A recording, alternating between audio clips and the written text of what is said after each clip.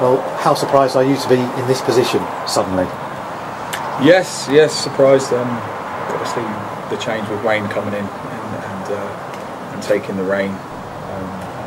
Albeit the results haven't gone too well of lately, but I think we've got a really good reaction from the boys, and I think he did what he needed to do really well.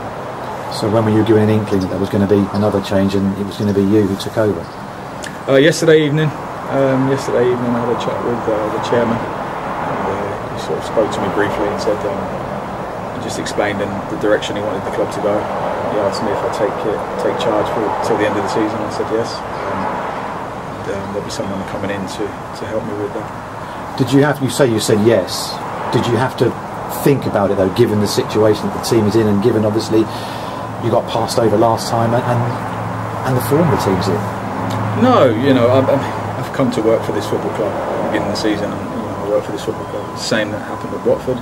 Didn't shirk the challenge then, and we'll do it now. And fantastic group of players, and I know they've got a lot of give. They've got a lot of passion for the club, and they'll keep fighting right until the end. And I've got a lot, big belief in the players and the football club. So for me, it was the question that was asked. I didn't think too hard about it. I've been working for the club since the beginning of the season, so I know what players we possess and how we can hurt teams. Because the form had tailed off under Steve Ball. Wayne Brown came in.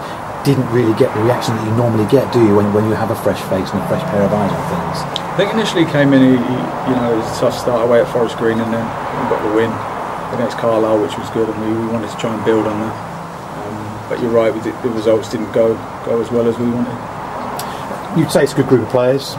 They want to work hard for this club. They are working hard for the club, doing everything they can. So can you put your finger on why it's not working, why it is just one win from 22? Sometimes when you get into a bit of a bad run, obviously the confidence is going to suffer. And football's a strange game. The boys are working hard. We were just talking about it there. And sometimes the harder you work, it's strange that the worse your luck gets. Sometimes when you relax and you're enjoying your game, you play better. Maybe we've been a bit uptight. Maybe we've been a little bit stressed of lately. We know the position we're in, and we know that we need to get out. I was going to say to you, it's a difficult situation to relax in, isn't it?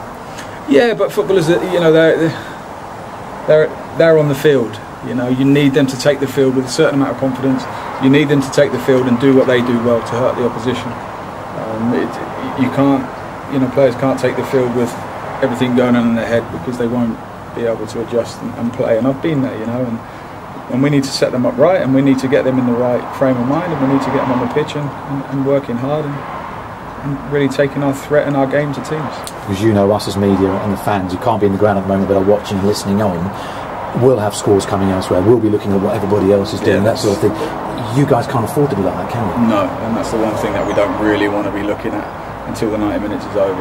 We need to concentrate on what we need to do on the pitch and get the results that we need to get, and that's all we can control. We can only control our 90 minutes, and we're going to be looking to do that in the running.